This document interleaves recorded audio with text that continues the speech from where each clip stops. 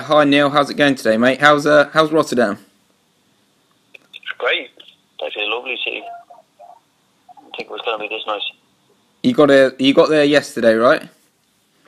Yeah, got in at 6 o'clock yesterday. Cool, good stuff. Obviously, on Sunday night, 28th pro fight of your career.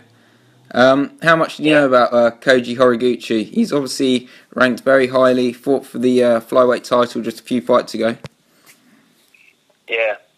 He's an outstanding fighter, you know. He 5 rounds with Demetrius Johnson and lost. Well, obviously he was losing the fight, but took Demetrius Johnson 1 second to the end, you know, to actually tap him out, you know. It goes to show you how tough of a fighter he is. Um, it's going to be a tough ask, but, you know, but it's a fight at the end of the day. Yeah, of course it is. It's a fight, and there's two people in it. I guess the odds makers have you as an underdog. How do you feel about that? How do you feel about that for Sunday? I think the Paddy Powers had made an underdog or any odd makers had made an underdog throughout the whole career, you know. But they've lost a few quids, I can tell you that. So I don't mind, you know. The odds actually mean to me, you know. Yeah, of course it is. And I guess one question I really wanted to ask you today was, do you still kind of get nervous when you're in there? You're 36 of age now, as I said, you've had plenty of fights, but do the nerves still get to you when you're making your way to the octagon? Yeah, and any fighter that tells you any different, I believe they're lying, you know. Of course the nerves get to you. The nerves get to you. The nerves, exciting, adrenaline, everything just kicks in all at once, you know, and then it's just go time, you know. Of course, you're watching everybody else fight. Obviously, if you're up the card or you're third fight and you're watching the two, you start getting nervous. You know, you see the way people are winning, you see the way people are losing, and of course the nerves kick in. You know, you wonder what's going to happen, but once he put you in there, it's just basically what they say. It's just go time. You know, you just have to do what you have to be training for, and that's just get in there and fight. Yeah, of course. And you know, a lot of the guys in the division they rely very heavily on speed as one of the main advantages they have. They're lightning fast. You're obviously very quick yourself, but do you think there's anything else in terms of you have over them in terms of experience? Why do you think you've kind of lasted out so long? I would have said good living, but I'd be lying. I don't think good living. It's just basically a work ethic that I've got. You know, I just have a constant work ethic of just never stop. You know, and that's what I think that has got me so far. You know, I just constantly just keep going. You know, even when I'm down, you know, I keep going.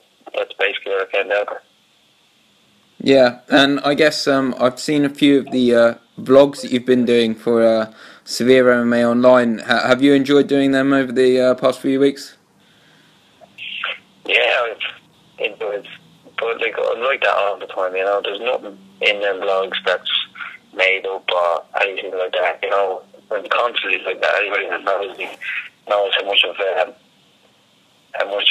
and but when it's time to walk, I walk. You know, we've shown them that in the videos as well. That if outside the gym, you know, we can have a bit of fun, and but when it's time to walk, we all just knuckle down and like to walk. You know. Yeah, for sure. And are any of those guys that we've seen that you work with, are they making their way over to Rotterdam to see you fight, or are they just going to be watching from home? No, I'd say that I'm going to be watching from home. You know, I've got a few of my teammates here, and there's a few people I know coming over to watch me, but there'll be a hell of a lot watching at home on Fight Pass. Yeah, I'm sure there is. The support for you is absolutely is massive these days. Obviously, especially in Ireland. You had a little taste of fighting over in Vegas. Obviously Yeah. last July. What did you make of that? Did you enjoy the experience? I enjoyed the experience. I didn't honestly enjoy the travel part of it. You know, the travel part took a hell of a lot out of me. I underestimated the time difference heading over there. You know, it was when I got there, I was really tired. You know, couldn't fight there. I was still down and out. I never made excuses to say, I never took it away and used Malcolm to say that I don't make excuses like that, you know, but I underestimated the jet lag and stuff like that, you know, but it was a lesson learned, and I enjoyed it. You enjoy it any see you go to, you know, with the UFC or anybody else that's fighting, you know, you just get to see different places and it's great. Yeah, for sure. And obviously, a lot of people would say that with a win over Kyoji on Sunday, that you're really putting yourself up there as a legitimate title shot contender. Do you believe that yourself? And what are your thoughts on Demetrius Johnson? Demetrius Johnson, his thoughts on him is just outstanding. I said it, I was tweeting when he was fighting and stuff like that. He's just, to me, he's the number one. He's the pound for pound best fighter in the world. He's a fantastic athlete. The way he moves, the way he switches things up, it's a joy to watch. You know, it's just he genuinely is incredible just to watch. And as for the winner of Horiguchi, you know, I don't think that. I think about the fight that has just got home to me, and everybody knows how good Horiguchi is, and you know, so thinking about stuff like that all means nothing to do with, you know, so I just don't think about stuff like that. Yeah, that's fair enough. But do you kind of look at the rest of the year and say that I want to fight this amount of times, or are you really just one of those guys who takes one fight as it comes and go from there?